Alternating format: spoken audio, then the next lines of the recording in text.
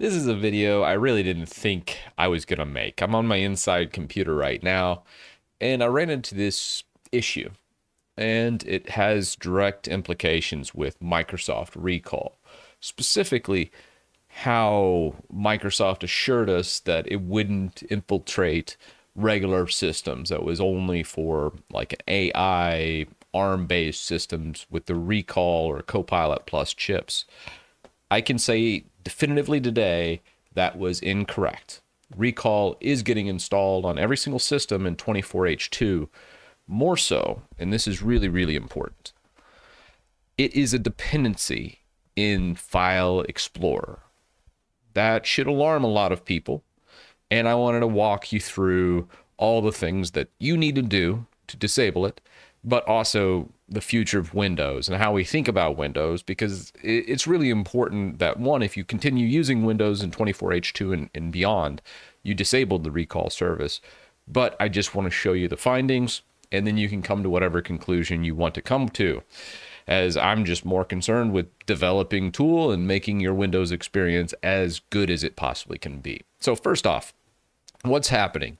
Well, I have a micro win is what I call it, but essentially it's just the Windows deployment services, and it strips out a lot of the junk like TikTok and all these other garbage apps that get installed on your system when you first boot it up.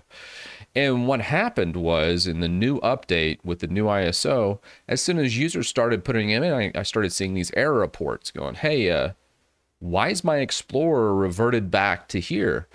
And started going through and go, hey, can you give me the version? Go through again.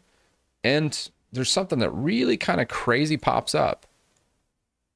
The Copilot removal is breaking new Explorer tabs. This is actually in the NT Lite changelog as well. So the NT Lite team in their changelog reported this first. And then if you continue scrolling down, I copy a lot of those same things from whether it's NT Lite or other places. I'm always looking to have the most tight, no nonsense base starting point for Windows. Well, we started looking through, and what we found was we have to leave the actual component there and then disable it after the user comes into the computer, and that will leave the folder or the File Explorer the same way. Now, to kind of showcase this, this is a new update that we're doing. Specifically, big shout out to Coding Wonders for working so hard on making these streamlined and also adding a lot more functionality. We won't have to actually select your own ISO anymore. You could actually just get it automatically from Microsoft.com, which is great. And what we're doing is just a couple little bug fixes. One thing was adding remote desktop and fixing, like, obviously no longer messes up the File Explorer look in 24H2.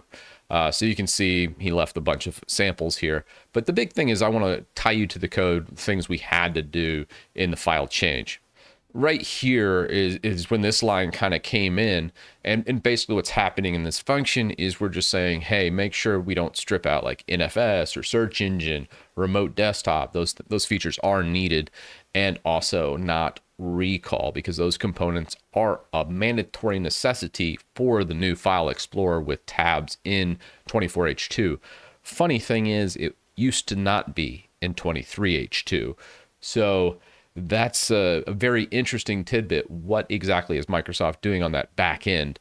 The rest of this, pretty standard, and getting a lot of this just kind of fixing, hey, if it's not installing on C drive, and some other really good bug fixes that a couple people ran into. But for the most part, MicroWin is in a fantastic state. It's officially the first year anniversary since we released that functionality from Conti, and Coding Wonders has been working really hard on it. I've occasionally stepped in, I think helped streamline it in a big PR here about a month or two ago. And Coding Wonders just kind of picked it up and really just gone wild with it. It's been great. But I wanted to make this video just saying, hey, this is happening in Windows.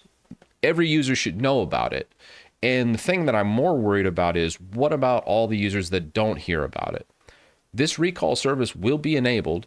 It is integrated into your File Explorer, and it's actively part of it. What it's doing in the background is probably the biggest and also the scariest question.